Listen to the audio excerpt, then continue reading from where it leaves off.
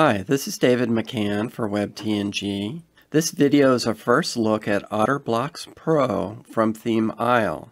ThemeIsle has the distinction of having two top-tier themes. Both Neve and Hestia are in the top 10 free themes on WordPress.org. When you install any ThemeIsle theme, you're prompted to install Otter Blocks, the free version, and today Otter Blocks has more than 100,000 active installs.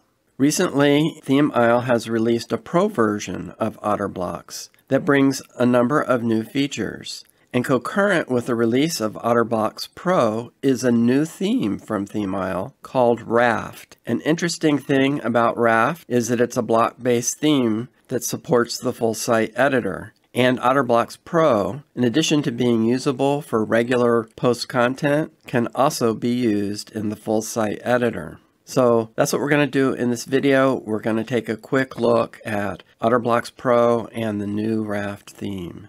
If you like the video, please subscribe. It helps to spread the word about the channel.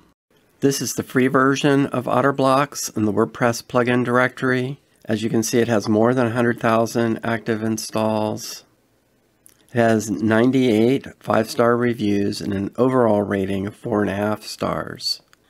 And 11 out of 18 support issues have been resolved in the last 2 months. The new Raft theme is going to be available from the WordPress theme directory, but it hasn't been accepted yet. So you'll need to download it from the ThemeIsle website. I think it's kind of attractive. You have some global styles from full site editor templates and block patterns. The Pro version of Otter Blocks, you purchase it also from ThemeIsle. If we look at the plans, $39 a year for one site, $99 for 5 sites, or $149 for unlimited sites. So I have a testing site here, got some demo data, and if we go to the back end, I have a custom post type called Books, and I'm going to open that in another tab. If we look at one of the book records, we see that in addition to the regular fields, the title, the content, featured image, there's also a custom taxonomy and 2 custom fields, linked to the author's website and the author's photo. Okay, if we look at plugins, you'll see that I have advanced custom fields and custom post type UI installed. I use those to create the custom post type, all in one migration for backing up and restoring the site. And then I have the free version of Otter Blocks and the Pro version. And this is one of those plugins where with Pro you have to have free installed also. There's a settings menu for Otter, and they have some modules. The way Otter works is that many of the features are available in both free and Pro, but you have much more extensive, a greater range of the features in Pro than you do in free. So they have a custom CSS module, a blocks animation module, and a visibility condition module.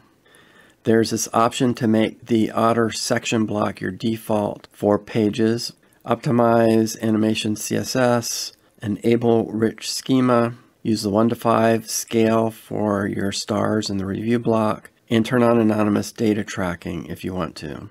You can regenerate styles. There's Google Maps integration because they have a Maps block. You can save Google Fonts locally, Pro feature. And there's some form blocks, and you can set up Google reCAPTCHA to work with those. Let's just go to a page. Take a quick look at what blocks come with the plugin. They're down at the bottom. So there's some container blocks, a section, tabs, accordion. There's a masonry and post block for outputting multiple records. There's standard blocks like heading, button, flip card, icon list. There's a circle counter and a countdown block. There's a form, a contact form, a subscribe form. There's a Google Maps and then an OpenStreetMaps block as well. So this is interesting because the OpenStreetMaps maybe don't look quite as nice as the Google Maps, but they don't require you signing up in advance for an API. There's a plugin card. It's interesting. You want to see the information about a plugin from WordPress.org. And there's some kind of business, e-commerce, product review, pricing section, pricing, service testimonial, business hours, product review comparison table. Okay, so those are some of the blocks. We're going to go into the full site editor and use some of these to create a template. So I won't add them to the canvas just yet, but there is one more Otter Blocks option here. When you're in the editor, these are pretty much the same options you had in the settings area. But then here you can go in and customize these blocks and make them kind of global so that when you add them to the canvas, then they'll have your customizations preset. That's kind of the quick tour. Let's go to Appearance and Themes. I'm going to activate Raft. And I already have Otter installed. If I didn't, we'd get that prompt to install it. And let's just look on the front end real quick. See, this is what it looks like. Now let's go and dive into the site editor. We'll go to templates. And you see I have an archive book template and a single book template. Those aren't normally available, your templates for custom post types, but there's a kind of a workaround. I created an empty archive book HTML file, an empty single book HTML file, and put them in the Raft templates directory. This is something you can do with block-based themes. Once you do that, then blank template shows up here, and you can use that to create the template for your custom post type. I'm not going to go through the whole process of archive and single. Since this is a first look, I'm just going to do the single. And the way that the full site editor works is that you need to manually add your header and footer to every template. And I guess that gives you flexibility because you can have different ones for different templates. But I think eventually they'll have some global options like we have with most page builders. Now I'm going to add the Otter section block in the middle. Then below that I'll add the footer. This is kind of the basic starting setup. And I'm going to click on the section and let's go to spacing and we'll give it some top and bottom margin so it's not right up against the header. We're going to add an image block for the featured image here. And we're going to go to the media library. You notice there's no option to click dynamic data here. But if we go to the media library, this is the way that Otter is handling dynamic images, is they have a tab in the media library. So you have the option for featured image, the post author image, a user image, website logo, post meta, a WooCommerce product, or an ACF image. So we're just going with featured image. I'm going to set the width to be 180 and the height to be 260. Okay, and then over here, we will add the advanced heading block. You look and you say no option here to select dynamic data. How do I select dynamic data here? There are two ways. This is the first one. You can do this little down arrow. There's dynamic link and dynamic value. And so we'll do post title. Okay. Then below that, we're going to add our post meta. And now here's an interesting feature. We'll see the second way to add dynamic data. Go published on. And if you put in a %, then you bring up a list of some common dynamic data fields. So you can pick this one, or we can go up here and pick one from there as well, which has a more extensive list. But for right now, we can do dynamic date by. And you notice it doesn't have the post author here, but we can get it then here, author name, apply. Oops, we gotta can move that there. Then we can add the post content block, which is a core block. Okay, so this is our start. Let's save that. Let's go and look at a single record on the front end. Yes, we'll choose this one. And this is what we have. Not too bad for a first shot, but we're full width here. And I guess we have a little extra space there. And we don't have any of the custom fields showing. So let's go here and let's see.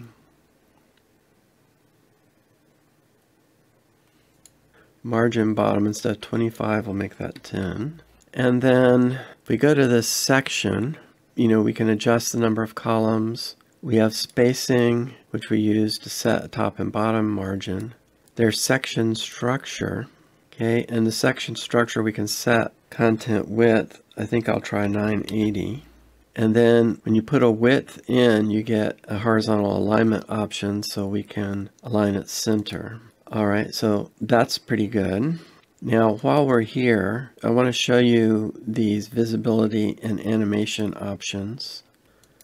Here are the rule options. You can do conditions for users, logged in, logged out user roles, logged in user meta, for posts, for URL query string, for date and time options, for WooCommerce options, and LearnDash options. So a pretty decent list there. And you can have more than one with an and or condition. And then if we look at the animations, there are 3 types. There's loading animations, and there's backing, bouncing, fading, flipping, rotating, sliding, zooming, rolling, light speed, and other. Okay, so a big list there. Then there are counting animations, and you use these with those counting blocks, for instance. And then there are typing animations, and you'd use these with a text block. Those are the animation options. All right, so let's save and refresh our front end and see what we see. Okay, so that's looking much better. Now let's try and add our custom fields. Go here and, actually I guess I'll go here and do insert after. We're going to do an image block again, and Otter doesn't have its own, it's extending the core image block, but they have this placeholders here. So I'm going to do ACF image and select author's photo. Okay, and we'll set the size of that, let's say 75 and 75. And then below that, let's add a button. And this is one of my suggestions for Otter, is their icons look very similar to Core. So you might not realize that this is the Otter version. Okay, so, and then this is where you do a regular link, but I'm going to do a dynamic link. And we're going to do an ACF custom field, and it's going to be this author's website. Okay, and then here I want to open in a new tab. Now let's save that, refresh. Here are our custom fields. Guess we should center these. So it's this column here. I don't see an option to center this. Okay, we can click on the individual items and do align center, but it doesn't do anything. I think maybe we've got to click on that button group. Yeah. Okay, so the button will center. So there's kind of a way of centering these things. I'm going to insert before. And we're going to put in a core row block. And this is something fairly new they've added to Core. Now what I'm going to do is I'm going to add these to the core row block.